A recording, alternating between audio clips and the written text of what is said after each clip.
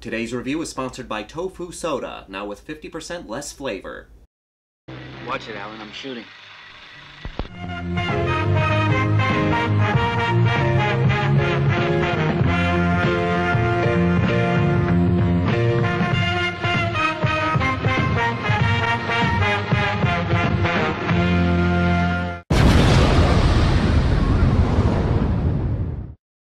Don't torture a duckling. Which would you prefer, a kiss or money?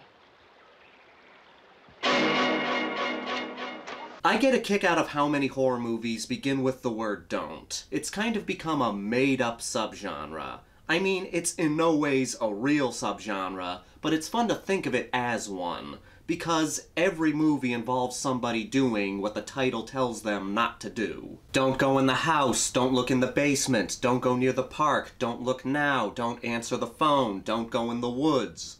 Alone. I like to think of it as the rebellious teenager genre, always doing what you tell them not to do. Don't Torture a Duckling is a Giallo movie directed by one of my favorite directors, Lucio Fulci. I love me some Giallo cinema. There's always room for Giallo.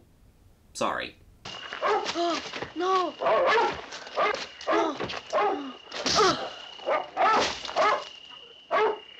My friend Randy and I have been arguing over which one of us came up with that term, but I'm gonna give the credit to him.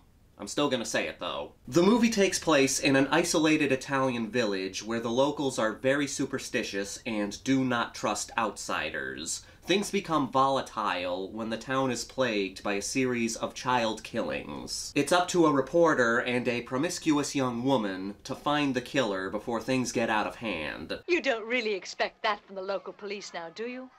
She's right. We ought to do it. Lucio Fulci has always been known for his gore. When you hear Fulci, you think eye trauma, arterial spray, eye trauma, guts being ripped or puked out, and did I mention eye trauma? But he also has quite a few movies in his catalog that are not as gory as you would think. This is where Don't Torture a Duckling comes in. Giuseppe's a big baby! My son!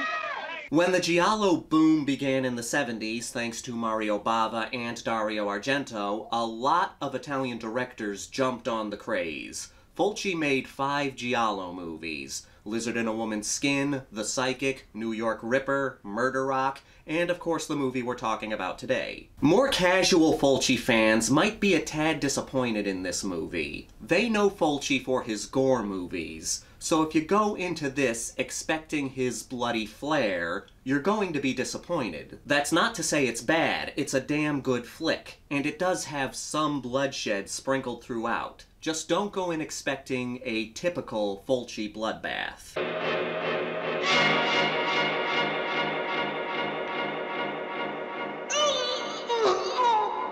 The tension in Don't Torture a Duckling comes from 2 things. The first is that the victims are primarily children. That's what sets it apart from most Giallo films. Italian movies aren't afraid to kill off a kid, but usually in Giallo movies, the victims are primarily adults. Same thing with American slasher films. A kid may be killed off here and there, but the victims are mostly horny teenagers and college students. But here, it's mostly kids getting killed off. That takes the horror up a notch. Usually in movies, a child is viewed as someone that needs to be protected. Don't Torture a Duckling takes away that safety net. It's more than just a bruise this time. It's a contusion. Yes, a violent blow by a blunt weapon. You never really see the kids get killed, you only see the aftermath. It's like the movie Seven. You see the crime scene, you see the mangled body, and hear about what the victim went through. It never gets as extreme in Don't Torture a Duckling, but it's still unsettling to see these kids alive one minute and dead the next.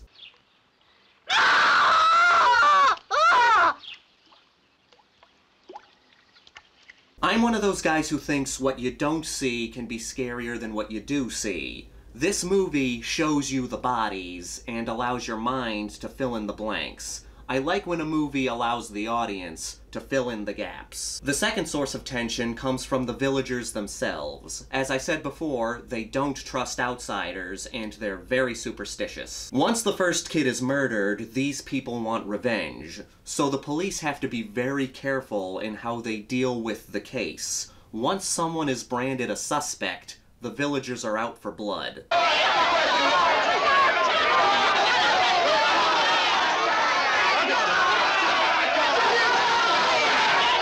It doesn't matter if they've been cleared of the charges. Once they've been branded a suspect, the townsfolk want them dead. The movie stars Barbara Bouchet and Tomas Milian. Both were prominent actors in Italian exploitation. Tomas Milian was mostly known for Polizieschi, or Eurocrime. These were cop and gangster-based action movies that were big in Italy from the late 60s through the early 80s.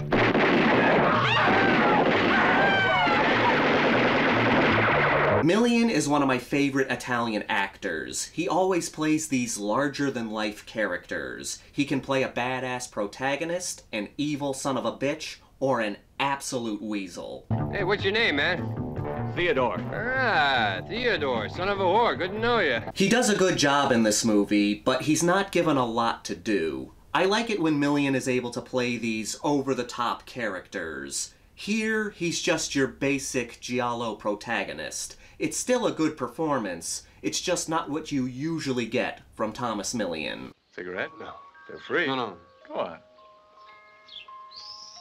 Then there's Barbara Bouchet playing Patrizia. Her character is made to both arouse you and make you uneasy. Her intentions are kept ambiguous. She has a few encounters with some of the kids who end up dead, and during those interactions, you can't tell if she's being playful or sinister. It's all right. That's it. Come on. We're going to buy you a nice new doll.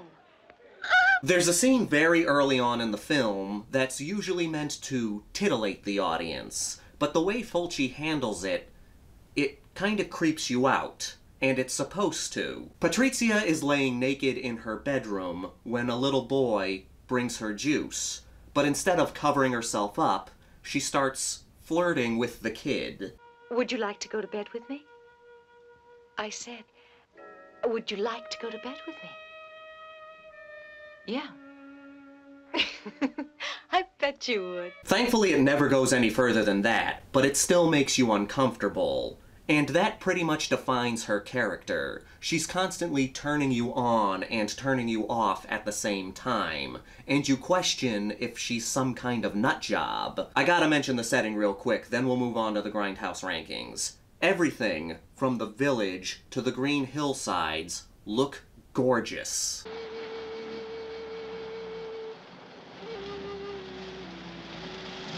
I don't own this movie on Blu-ray yet, but even on DVD, it looks beautiful. I gotta get the Blu-ray because I know it'll look even better.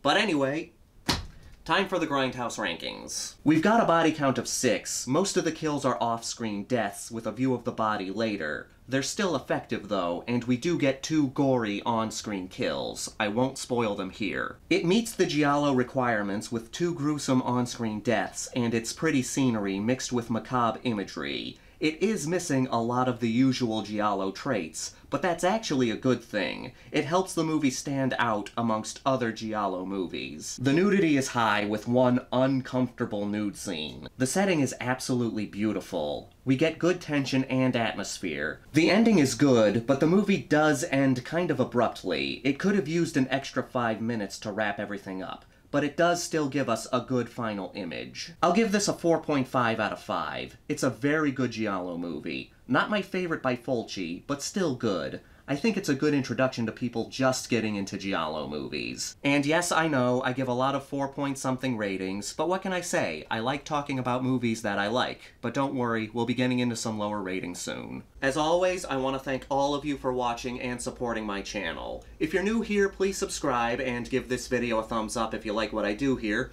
or give it a thumbs down if you don't like what I do here. Leave a comment down below. This is the most important question you will ever answer in your life. Donald Duck or Daffy Duck? Pick a side, people. This is the Maniac, here to remind you that the Grindhouse will never die.